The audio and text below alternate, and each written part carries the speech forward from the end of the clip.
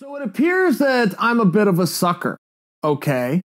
Jon Jones had a video, and I made a video about his video, brought it to you guys, where he had a bit of a prowler outside, and then Jon comes running out with a shotgun.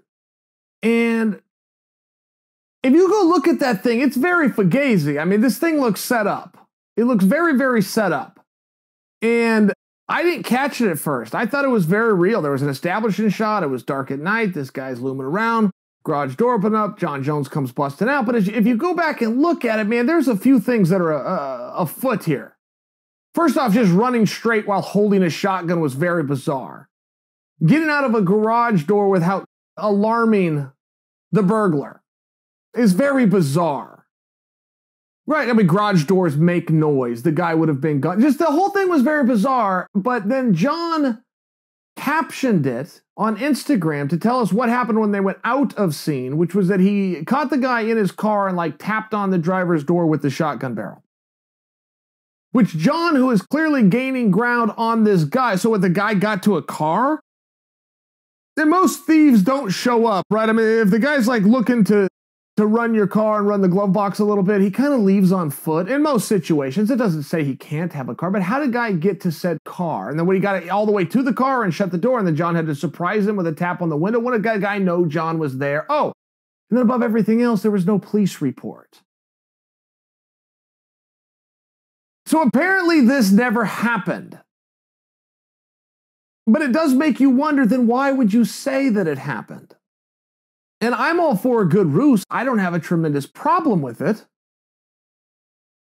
Did it come out on Halloween and we missed that? People were showing scary scenes and this was Jon's scary theme? Because if so, I got to tell you that I'm tipping my hat to him. It looked like a pretty scary scene and he got me. I mean, in all fairness, I mean, the whole thing was pretty interesting.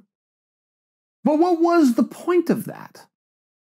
What was the point of staging a scene on surveillance video where your cars are getting looked at, but they never actually get damaged, and you bust out of a garage holding a shotgun on a camera that's so fuzzy, nobody really knows if it's you or if it's not you. We just trust that it's you because you said it was you and you put it out on your social media. I mean, what was the point of it?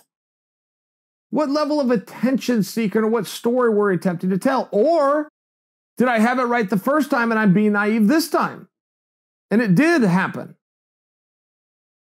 And we were just supposed to believe that Jon, who was gaining ground on this guy, the guy got to a car that was parked nearby. And we walked in on foot, but apparently he didn't have to. He had a car. Okay, fine.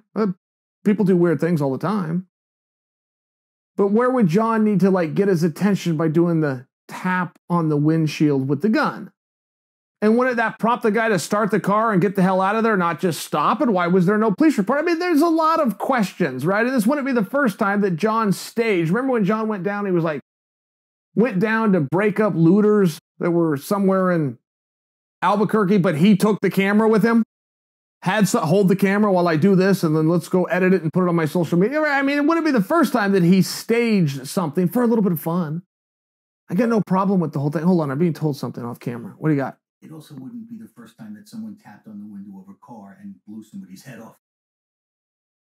Keep that in mind. Back to you.